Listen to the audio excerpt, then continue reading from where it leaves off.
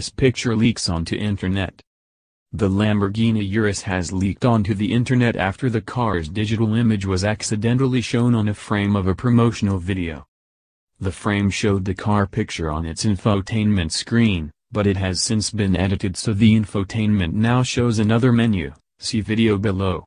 The original image revealed the car's front-end design without camouflage for the first time. Lamborghini wants its new Urus to be the market's fastest and sharpest SUV when it launches this December, and it released the video to demonstrate the car's dynamic abilities. Footage of the car being driven aggressively on circuit illustrates the car's 48 volts powered active anti-roll suspension technology, which is most effective when the car is set to COSA, track, mode. The system, which is related to the one fitted to the Bentley Bentayga, the Urus uses the same platform, as does the Audi Q7, reduces body roll by applying torque to the suspension to counter lean. It works with the car's torque vectoring technology and four-wheel steering to boost agility. Lamborghini is also keen to emphasize that its high-performance SUV can be driven off-road. The brand has previously released footage of the Urus making use of its traction-boosting driveline technology on low-grip surfaces. It features a traction control system with 6 separate settings: Strada, Road, Sport, COSA, Track, Sabbia, Sand, Terra, Dirt, and Neve, Snow. The Urus range will feature the brand's first plug-in hybrid powertrain, R&D chief Maurizio Reggiani confirmed. It will be the only hybrid in the Lamborghini lineup, until a PHEV Huracan arrives in 2022. And be offered alongside a twin-turbocharged 4.0-liter V8 Urus.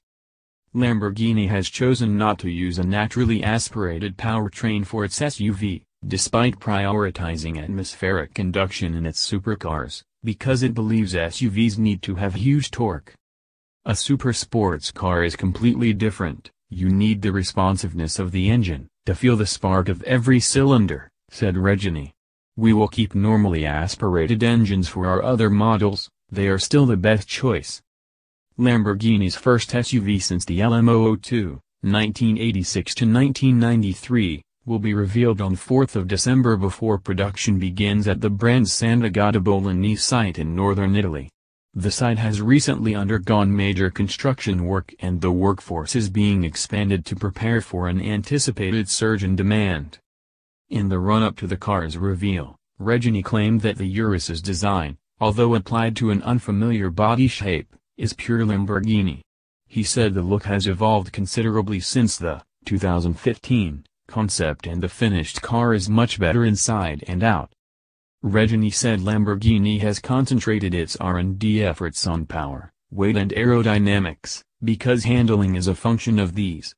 We want to be a leader here and have a chance to change the rules of the game, he added, alluding to new, as yet undisclosed developments that are now believed to be linked to the car's anti-roll system.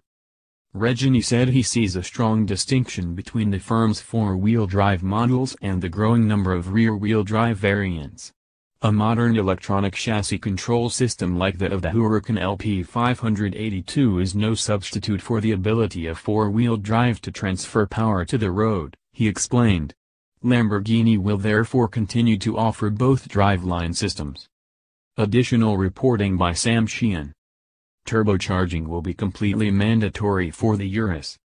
There are alternative solutions, turbocharging doesn't have to be used. That's a Porsche badge on the front, it's a next but one generation Cayenne. What? It's the same car as the Lambo? What? And the Bentayga, too? Surely, not. What, and a Touareg, and a Q7 and a Q8. Save yourself a few quid, cut some Lambo badges out and just stick 'em on your seat yourself. Ghastly, looks like it's already been to Danny Bahar's pimp workshop. Years ago when I was enjoying myself as a private entry in a Group N Toyota for a WRC event, I was taken over to see Ricky Burns' Pug, which had individual water-cooled suspension on each corner. I mean, that was the bee's bloody knees. Night and day chalk and cheese. They still use it with some tweaks and twerks to keep it up to date etc, but this ... holy cow, it sounds amazing and must be a seriously good steer. The only thing is, When Fred Bloggs trundles out his tractor down a fast country lane and you clobber it, how bloody much will it set you back for a repair/horrifying thought. Those Honda 80s/early 90s rally car cost about $5K per corner.